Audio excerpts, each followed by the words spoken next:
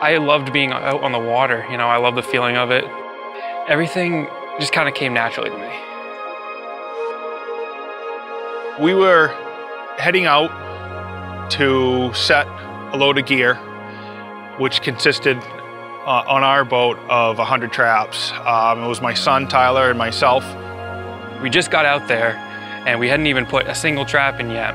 And we dropped the tailgate at the back of the boat. I put the first trap down, it goes out, you know, nice and easy. And then after that, the rope snagged the second trap in the set. It bumped into me while I was there. I lost my balance. So instead of fighting it, I just jumped in. It's very hard for me to see with the amount of traps that are stacked up on the boat, and I didn't realize he had gone over until I didn't see his head pop back up. So I ran back, and that's when I discovered he was floating in the water. Very, lucky that I had my flotation device on. I was able to stay afloat. My father was able to kick the boat into reverse, and I was able to grab the chain along the side of the boat. When I was in the water, I really wasn't thinking about much. It was just more, I can breathe. And the next step was, getting out. When I finally was able to get back to Tyler, I was able to pick him up physically. I reached down and grabbed Tyler out of the water. The first thing, I guess, that went through my head is, I'm still here. I'm not one of those statistics. And after that, we just set the gear out and just went home. I think both of us were really in shock. We were both shaking.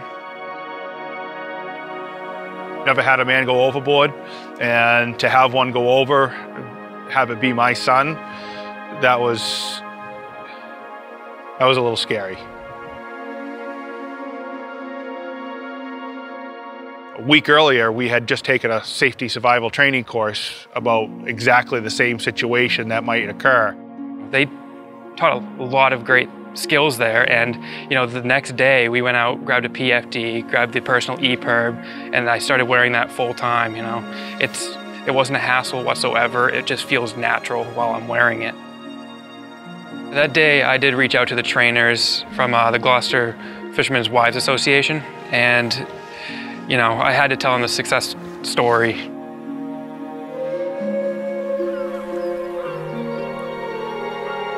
Anytime that we're bringing a load of gear anywhere, I make the crew wear a PFD. Tyler was wearing a life jacket, thank goodness for that. I'm glad that he was doing that. I would say that saved his life. The more you wear it, the better off you are.